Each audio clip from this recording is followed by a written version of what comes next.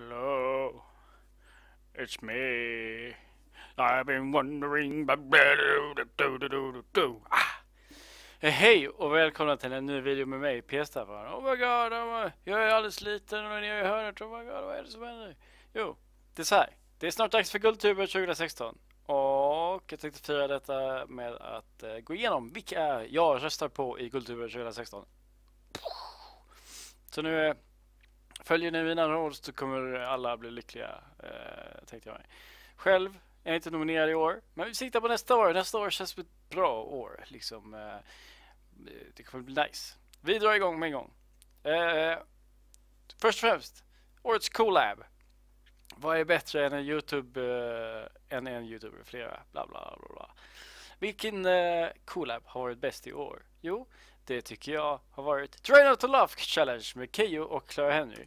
Jag kollade på den här videon och jag skrattade my balls off. Så att, den är rolig så fan. Av de andra så ska jag säga det att jag har endast sett Kyss varandra med Thomas Sekelus och Pojken drömmer. Och jag tycker just att den är lika rolig som den med Clara och Henry. Och de andra tre har jag inte sett. Så att jag utgår bara från det. Jag tänker inte kolla på någon video nu och liksom tycka att den är roligare. Utan jag får gå på den känslan som jag hade när jag sett liksom, klippen. Så. I årets löfte så har jag faktiskt inte sett någon utav de här riktiga grejerna. Jag har sett några klipp utav typ allihopa skulle jag kunna säga. Men jag har inte liksom en egen synpunkt om någon av dem egentligen. Så att därför så skippar jag att rösta i den kategorin. Årets vloggare däremot har jag sett en hel del. Lucky Doris, Clara Henry, Manfred och Tova har jag alla sett.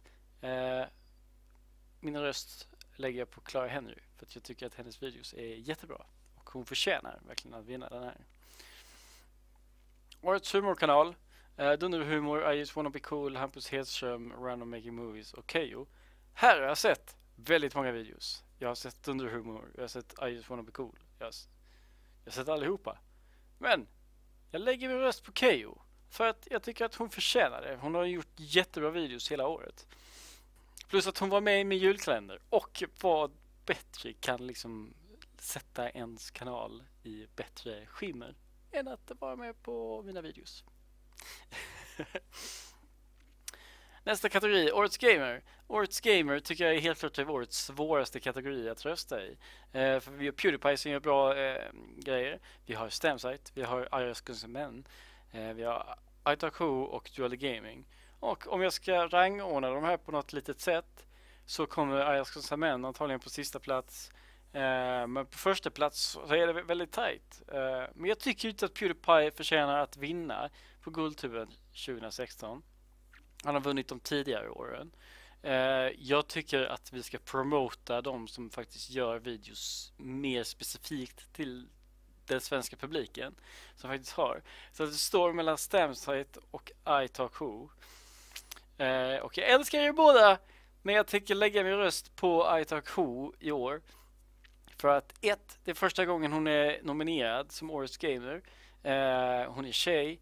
Vi bör lyfta upp de här frågorna trots att hon kanske inte har varit så här den allra bästa, bla bla bla bla. Hon kanske inte har varit så här bättre än PewDiePie eller Stamsite. Men ibland så är det skitsamma. Ibland så måste man faktiskt ta och liksom lyfta sin hatt och säga att så här, det var jävligt bra. Plus att jag har sett att Clara Henry har liksom pushat för det också. Så att hon kanske rent ut sett har en chans att vinna det här priset. Och det har Stamsite också. Så att jag vet inte vad jag ska rösta på. Men jag röstar på iTalkHo i alla fall.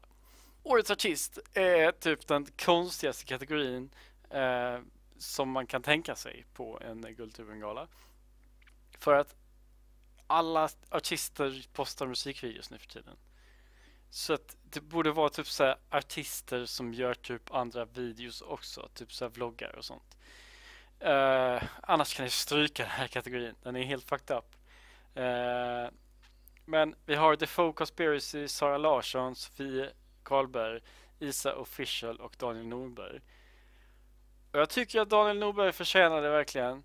Jag tror att Sara Larsson kommer att vinna för att hon är störst och hon är väldigt bra.